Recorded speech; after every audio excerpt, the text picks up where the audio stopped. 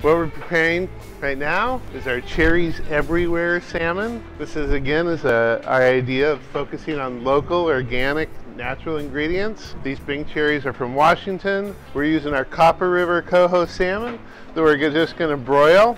So what we do is we take this beautiful fish, put it in a little olive oil, just so it doesn't stick to the broiler, a little Dukes seasoning salt, and on the broiler it goes.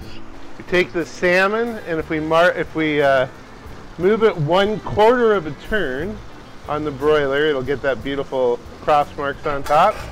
For our cherry sauce, these are fresh Washington Bing cherries, and we're just going to sweat those out for just a minute.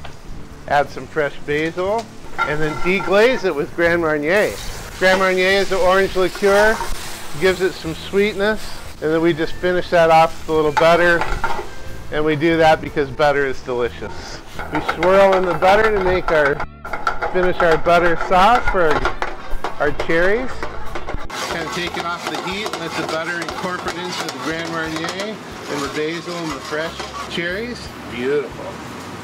So in building this plate, we put down our organic baby reds, 4 ounces. We top them with the vegetable of the day, which today are local snap peas from Burr Mosby's farm. And we top that mix with our beautiful Copper River coho salmon. And lastly, with our Bing cherry butter sauce and Bing cherry Grand Marnier butter sauce.